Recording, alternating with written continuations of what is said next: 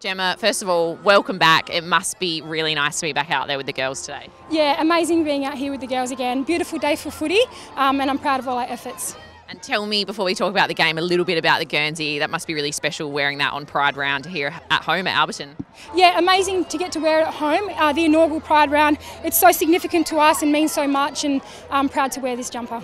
Let's talk about the game a little bit. Obviously, was it really kind of matching it with them in that first half? What did you sort of make it, and what do you think are the positives that came out of today?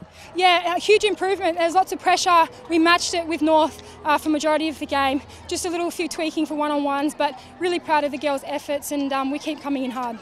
And you see our Alberton crowd, I think we had nearly 3,000 here today, continue to show up despite results, win, lose or draw. Like, what do you want to say to them today? Yeah, we have the best fans in the competition and we appreciate them being here. Win, lose or draw, they support us.